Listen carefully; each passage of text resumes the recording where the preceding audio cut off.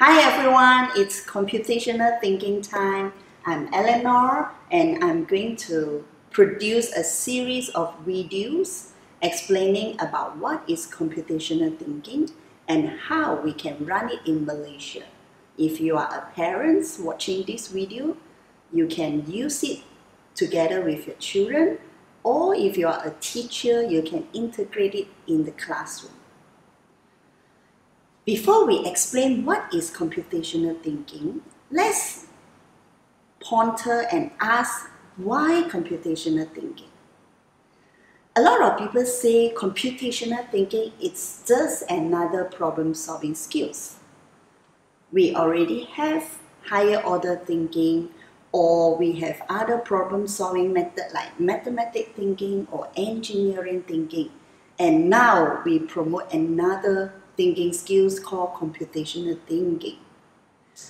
Why? And so many thinking skills, how are we going to manage? Before we talk about how we're going to manage different types of thinking skills, let's see why computational thinking. The major reason is the world is about technology now. Technology is everywhere. Either it is being used to produce flying car or screenless display, or as tiny as our contact lens needs technologies. So if technologies is everywhere, imagine one day the world is about virtual reality. It's about all this holographic television, or we don't even need to be present physically at a place to have meeting. What are the problems may comes up and how are we going to solve it?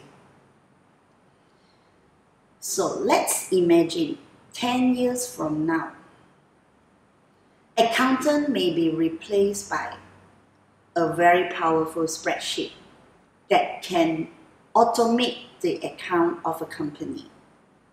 Accountant may be jobless, or engineer may be jobless due to automations. And what will be the job like in 10 years' time? Think back our time when we were still in Form 4 or Form 5. We may be thinking, okay, I want to be a doctor, so I take up biology. But now, with the advancement of technology, what kind of job we can take up 10 years from now? How about be a doctor? We have been hearing machine can do analysis on X-ray better than doctor. How about a lawyer? We have been hearing our apps can even do the consultation job and replace lawyer. So what can we ask our children or students to study 10 years from now? And what kind of job they can take up, right? So the first scenario that happened in Malaysia, let's see this diagram.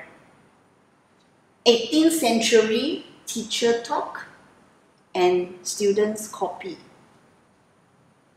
And now the scenario in our Malaysia schools may still be the same. We are still feeding our students with knowledge. But will our students wait for teacher to feed them with knowledge? I bump into many kids that they can Google a lot of resources from internet. So what are we going to teach our children again?